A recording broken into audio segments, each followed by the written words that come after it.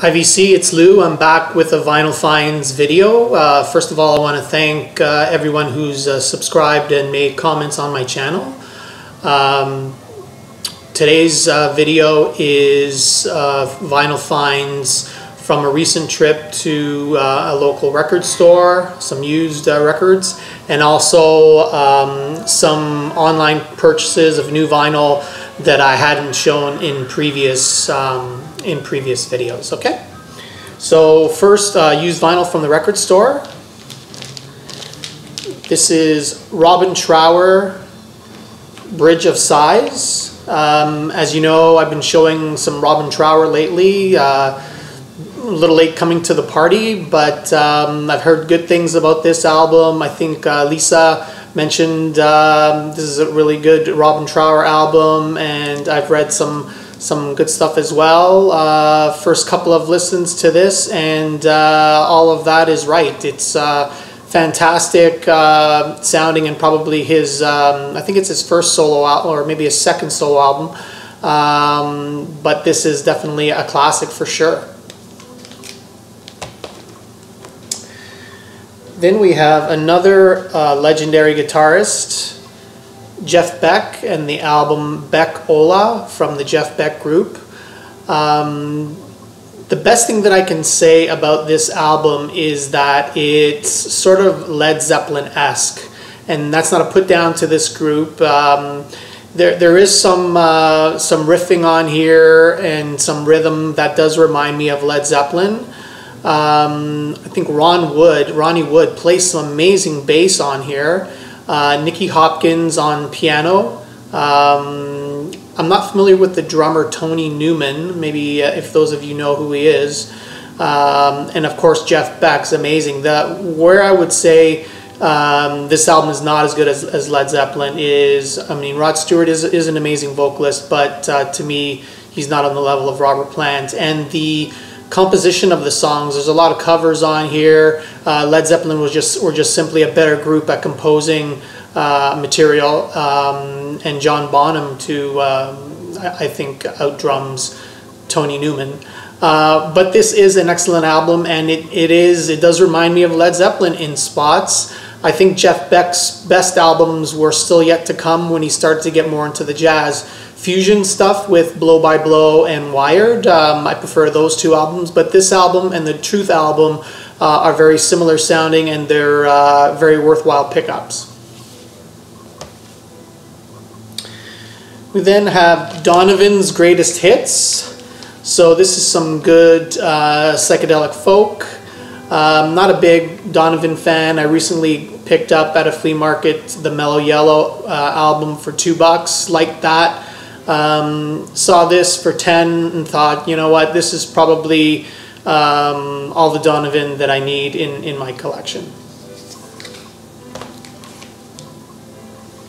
And the last of the used ones, a favorite artist of mine that I've been listening to lately, John Mayall. I had recently shown some albums like The Turning Point and the Jazz Blues Fusion live records, which I absolutely love. As well as some CDs from the Blues Breakers with Eric Clapton, and The Hard Road with Peter Green. Those are fantastic albums. I was really looking forward to checking this album out because I was unfamiliar with it, but this is a disappointment. This album, as it turns out, is from around 1979, and it's probably John Mayall's least blues album. So even though it didn't have blues, I thought, okay, maybe still the songs will be good, but it is not. For maybe except 2 or 3 songs that are pretty good songs, this is a big disappointment, big letdown. There's even a couple songs where John Mayall doesn't do the lead vocal, and those are the absolute worst songs on here.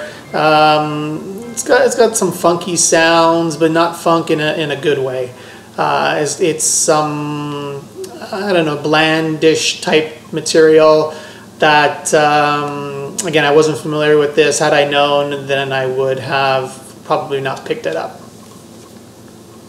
Now to some online purchases. The first one is the Moody Blues live at the Isle of Wight. This is from 1970. This is a gatefold double LP. I'm a big Moody Blues fan, especially the first 5 albums, and this is right at the time of the 5th album. Great performance by the Moodies at this show. Unfortunately, I don't think the recording is the greatest. I have another Isle of Wight live album from The Who, and that one is recorded much better than this one. But this is good to have, given that it encompasses my favorite era of the Moody Blues. The next one, which I haven't opened up, but I've heard some of the songs going into it. I'm a big My Morning Jacket fan, and this album is by their leader, Jim James. This is his second solo album. This is called Eternally Even. Excuse me. I think this album's better than his first solo album, but and while I've enjoyed the songs that I've heard so far, and I think I will enjoy this album, I will be honest and say that I don't think it's at the level of the My Morning Jacket albums. The last 2 albums by My Morning Jacket I really enjoyed, and certainly I like the way he changes things up on the solo projects. It's a little bit more atmospheric, a little bit more keyboard than guitar, a little bit more soulful, and that's all great. And these are great albums. Again, I think I just prefer the My Morning Jacket ones a little bit more. Eternally Even, Jim James. The next one is a jazz classic. Charles Mingus. This, again, this is something that if you're a jazz fan, you should be familiar with. You need in your collection. It's kind of like Miles Davis. You need kind of blue in your collection in some kind of format.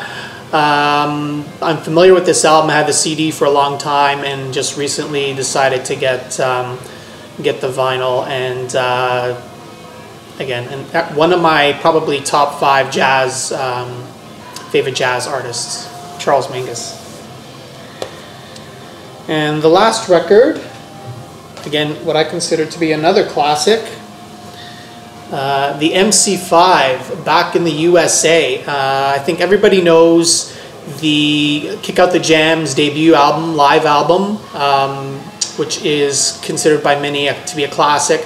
This is the their second album, first studio album, a little bit lesser known, obviously, than Kick Out the Jams, but still an unbelievable record. The MC5 only made 3 albums. Higher Time was the 3rd one, and all of them are worthwhile to get. So if you're a fan of the MC5 and sort of that powerful, maybe early punk rock kind of sound, I think coming out of Detroit, the MC5 and the Stooges were pioneering that sound. This is an excellent album to get. There's a great cover version of Tutti Frutti on here, which I love. So that's it. Thanks for watching, and again, feel free to comment and subscribe. Thank you very much.